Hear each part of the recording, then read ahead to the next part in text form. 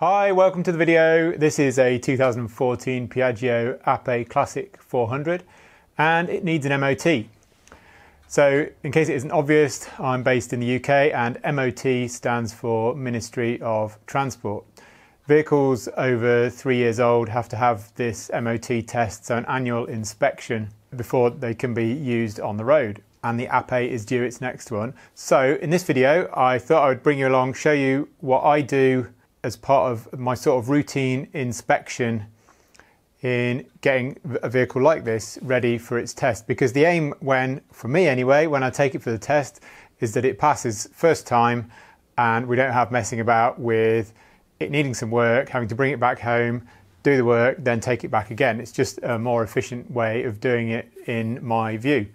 So is this video relevant for you if you're not in the UK? Well, I would say it probably still is, because a lot of the points that are covered here are general things that you would do as part of a roadworthiness inspection anyway. There might be little nuances or differences in what a particular country requires as part of a safety inspection, but I'm going to go through the sort of things that the MOT covers and how I inspect the vehicle ready for the test. So I'd usually do this outside with the engine running. Today it's throwing it down with rain and I've just spent a considerable amount of time cleaning the Ape here. I hope you can tell. I'm not quite ready for my lovely gleaming paintwork to get wet just yet. So I'm going to do as much of it as I can inside with the ignition on but the engine off. If I have to start the engine, and I will for some bits of it, then I'll open all the doors so we can get some airflow and hopefully keep going. I always like to start with the lights, start with something nice and simple, very easy to check. So let's make a start with that, shall we?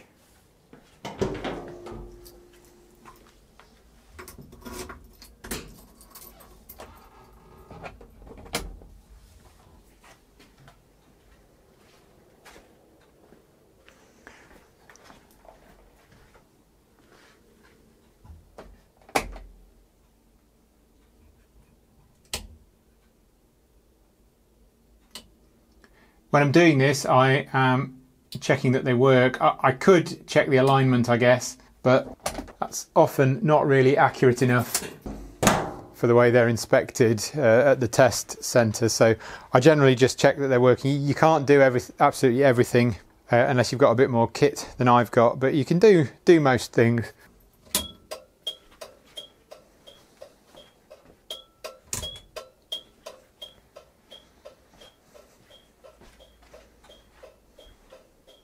These are orange bulbs with clear lenses and the orange can fade over time, but this looks all right still at the moment.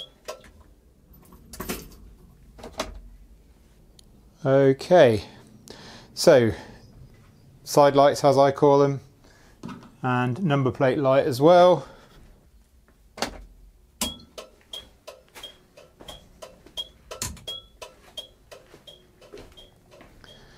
Indicators. And one thing I didn't do at the front is the hazard warning lights, so all four coming on together.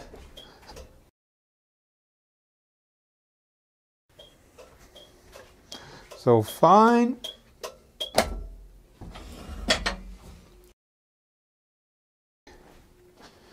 So let's put it in reverse, and we have got a 50% success there.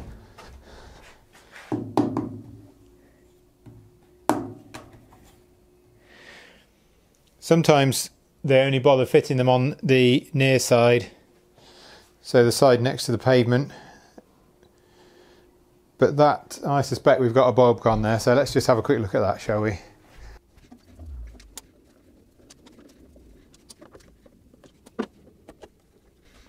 There is indeed a bulb in there. It doesn't look happy, does it?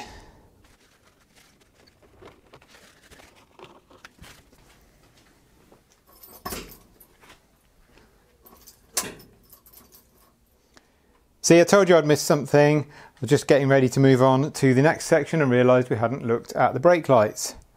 So let's see, I have the benefit of my camera being on, so I can just flip the screen round on my camera and I can look at these lights while I am pressing the pedal. Let's have a look. Yeah, looks good.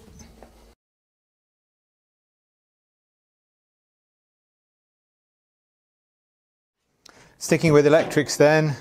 Should have done this before I moved the camera to the back, but anyway, there you go.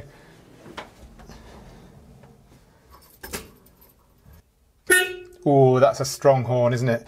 Right, let's have a look at the wipers.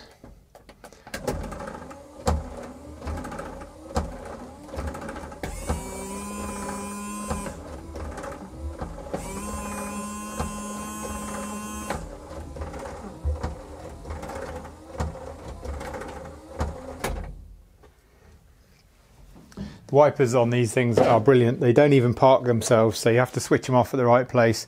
Otherwise you end up having to drive with a wiper in the middle of the screen. So the squirter works. I think the MOT legislation says something about, is the wiper cleaning the screen effectively? I'm going to say yes for that one. It doesn't bend sufficiently at this corner, so there's a little section here that it's missing, but the vast majority of the driver's view, it's clearing. So I think that's fine.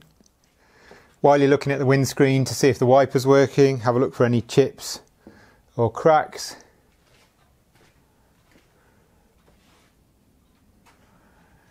The Ape isn't really a fast machine, so I guess the risk of stone chips is lower, but it's still possible, This one's fine, nothing there. While we're in this area then, we could check that the mirrors are secure.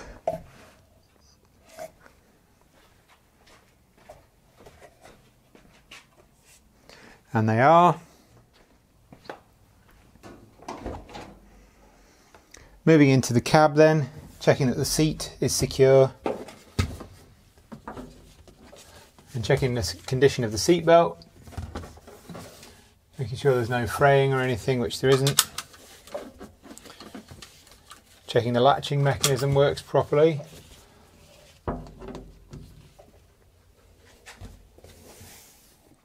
Okay, let's move on to the front wheel. Here we're looking at steering, suspension and brakes.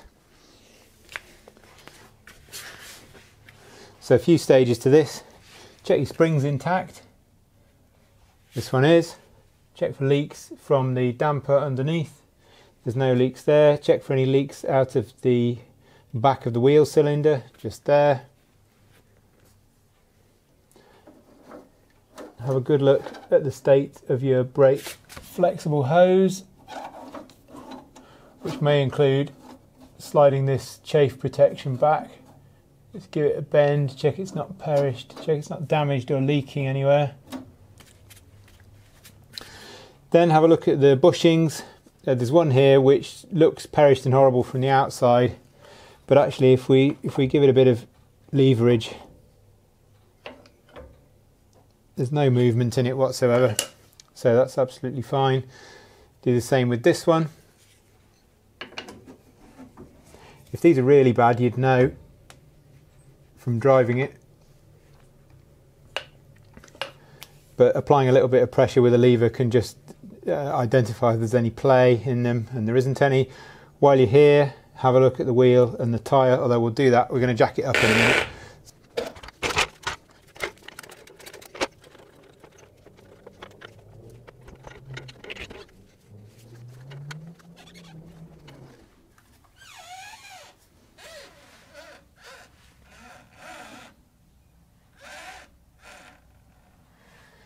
So that screeching is just where the steering tube goes into the cab. So we can check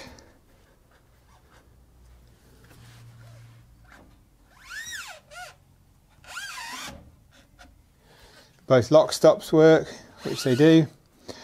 While we're here, we can give the wheel a spin, checking for the trueness of the wheel and listening for wheel bearing noise. Another way to check the bearings is to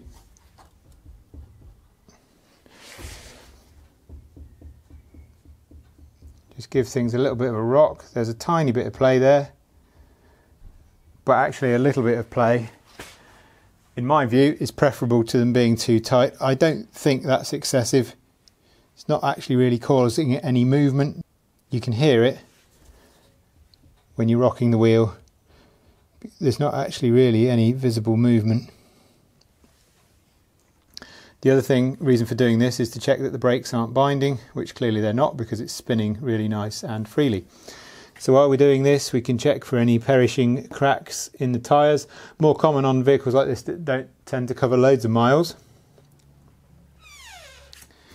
Check for any obvious damage in the tread.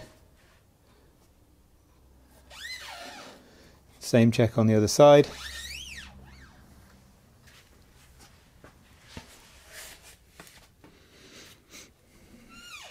And then the other thing to do is to check the head bearings, the steering head bearings. So this involves grabbing the whole thing and trying to rock it backwards and forwards at different places throughout the steering arc. And there's no movement there at all. Also feeling for whether there's any flat spots in the bearings as you're turning, whether they're catching at any particular point. And indeed they are not, so that's good. Another thing to do while you're here, and I won't do it because you won't be able to hear me particularly well, is to start the engine and make sure that you're not getting any obvious revving up or slowing down of the engine through the arc of the steering. That would be caused by the throttle cables being too tight or too loose, usually too tight. And so when the steering's at one extreme or the other, it pulls and pulls on the throttle cable and causes the revs to rise. So that's another thing to check. So finishing off what we started with the steering, is check that everything in the cab is nice and tight, as in the handlebars aren't wobbling in a direction that they shouldn't, and the grips are nice and secure. There's a little bit of play in and out here, but that's perfectly normal. That's nothing to be concerned about. That's just the way the throttle is set up. There's where the front brake hose comes into the cab, into a solid line.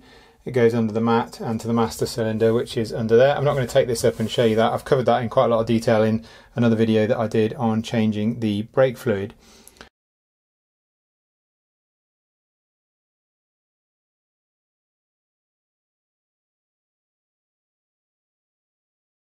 While we're here looking at the brake pedal then, give it a press, make sure it's firm, not spongy. This one should be because I changed the brake fluid not so long ago. And then when you're on a test drive, you should get braking force well before the pedal gets anywhere near the floor. This one isn't going anywhere near the floor, even stationary, so that's absolutely fine. The other thing to make sure on the test drive when we're talking about brakes is that it brakes in a straight line. So if you're going along and you slam the brakes on hard, it should come to a stop in a straight line. It shouldn't veer off to one side or the other. If it did, that would indicate, in the case of a trike, that one of the rear brakes is out of balance with the other one and so might need some attention. So I'm now lying underneath the Ape. That's the back of the cab just there, and the reason we're here is we're looking at this solid brake line. It comes to this junction here. So we're checking the solid lines for any signs of corrosion. These look really good. And then the flexible lines for the same thing as before, any perishing, any chafing. This one there's a little bit of chafe on there, but it hasn't actually had any real consequence at the moment in terms of any wear on that line. And this one is very close to this here, although it's not actually touching it. And then following the line all the way along, move my torch and into the wheel cylinder. Looking for leaks on the back of the wheel cylinder as we did before, and then do the same check on the other side. Final thing to say about brakes then, looking down at the handbrake lever, is just to make sure it's effective and it comes on well before it reaches its maximum travel. Easiest way to do that is to park on a hill and see if you can stop it moving. I've done that with this out of the garage and that's absolutely fine. So continuing on our theme of brakes and suspension, we've checked the lines. The only way we can check the effectiveness of the brakes is by driving it really without a rolling road or something like that. Jack the left hand side rear wheel off the ground. So same again, have a look at the tyres.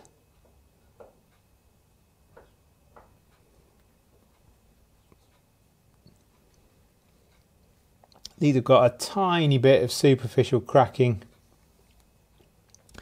just next to the rim, but I don't think that's anything to be too concerned about. Give it a spin. Sounds noisier because it's turning the drive shafts, obviously. Rock the wheels again. There's a tiny bit of play, just as there was in the front. Nothing that I would cause excessive, and it's certainly not noisy.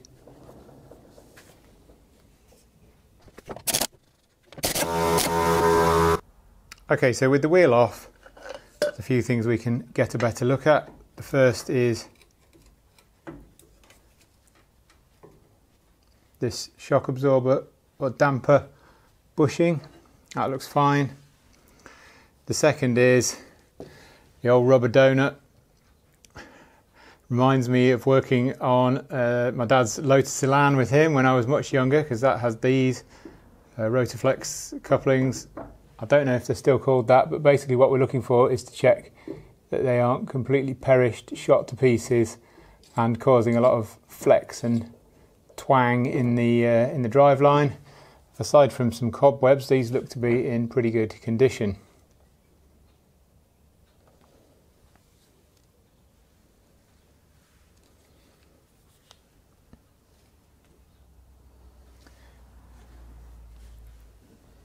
This is the spring, which I think is some sort of solid rubber or elastomer of some sort. I don't anticipate we're going to have much problem with that, but hey, famous last words. No, that looks fine. It's all present and correct, and causing a suitably bumpy ride down a variety of road surfaces. So while we're here, we can do the same checks for those two bushings at the back. There's one at the end of this arm, or this part of the arm, and then there's one at the end of this arm as well. And so just get the lever in there. I'll do this one.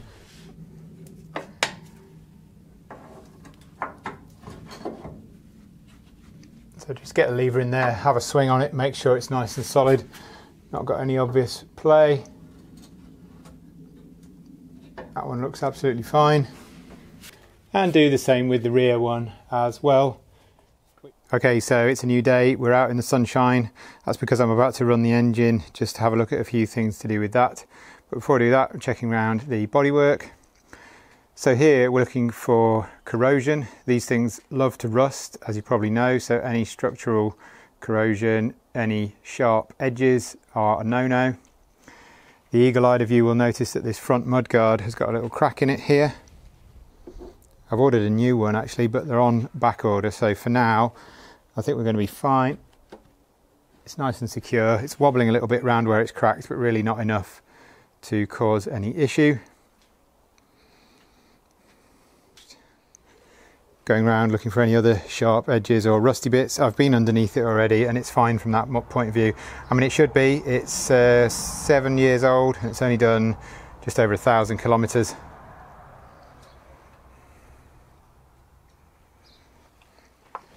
Checking things like these mudguards are securely attached. So just having a look at the number plate then, and I've chosen to obscure this for hopefully obvious reasons. The number plate needs to be of the correct size, with the correct size font and with the correct spacing. Shouldn't be too much in the way of cracks or delamination. I've had minor ones pass fine in the past, but just if it gets to the point where it can't be read either by a person or by ANPR, then I think it's time to change it. We've already checked the number plate illumination as well. Now we turn our attention to the engine bay.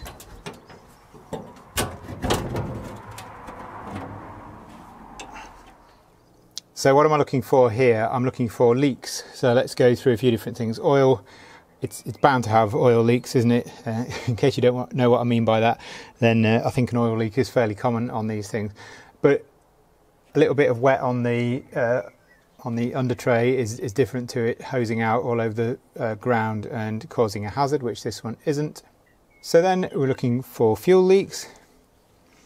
You can usually tell that if there's a fuel leak by the smell before you actually see it, so just having a look around all the lines. I'm looking for any chafed wires. and control cables.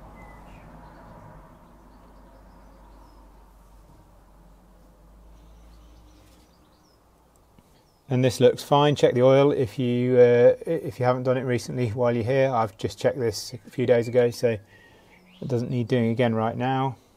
Looking at the engine mounts as well. I don't actually know off the top of my head if they're an MOT item or not. I suspect they are, but I'll check and put that in some text at the bottom of the video, depending on what I find. Okay, we haven't really talked about the fuel lines outside the engine bay. So these ones go under here to the tank. So hopefully it goes without saying that the tank needs to be secure and not leaking, particularly not leaking any diesel from the filler cap. And this one is absolutely fine. As I said before, you'd usually smell it quite quickly if it was leaking. So then the other thing to look for is exhaust leaks. I'm just going to move my camera off the load bed of the Ape for that, because the vibration may well knock it over and I really don't want that to happen.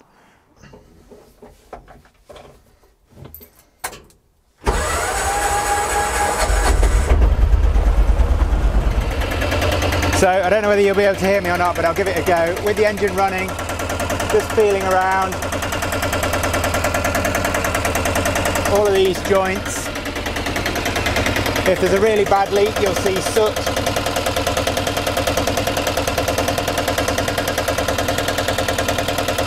Got to do it quite quickly before it gets too hot. And it's also confused by the fact that there's a fan draft that way from the fan down there.